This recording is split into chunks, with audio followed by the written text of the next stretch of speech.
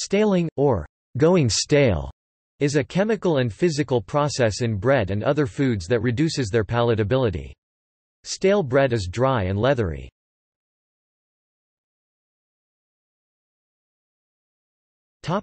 Mechanism and effects.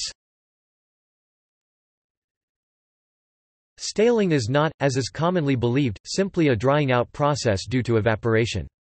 Bread will stale even in a moist environment, and stales most rapidly at temperatures just above freezing. Bread stored in the refrigerator will have increased staling rates, and therefore bread should be kept at room temperature.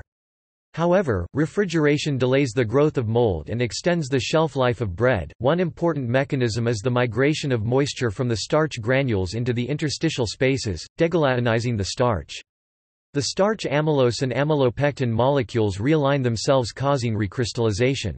This results in stale bread's leathery, hard texture.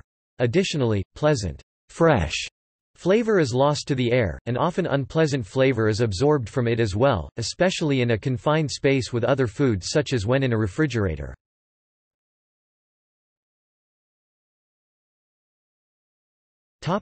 Countermeasures.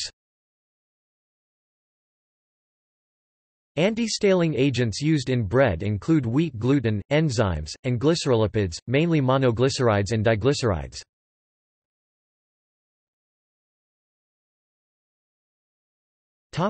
Culinary uses.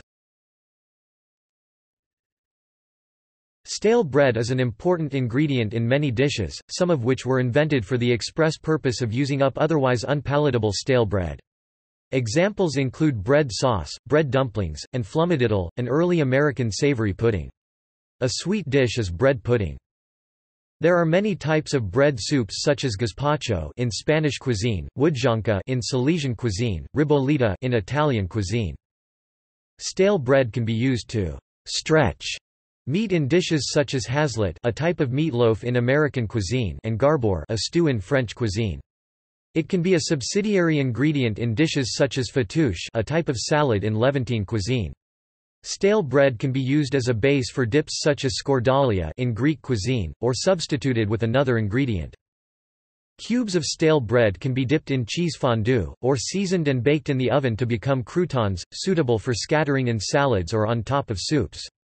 Slices of stale bread soaked in an egg and milk mixture and then fried turn into French toast, known in French as pain perdu, lost bread. Sometimes the same word can have different meanings in different countries. Migas, in Spanish and Portuguese cuisines, is a breakfast dish using stale bread, and leblebi, in Tunisian cuisine, is a soup of chickpeas and stale bread. In medieval cuisine, slices of stale bread, called trenchers, were used instead of plates.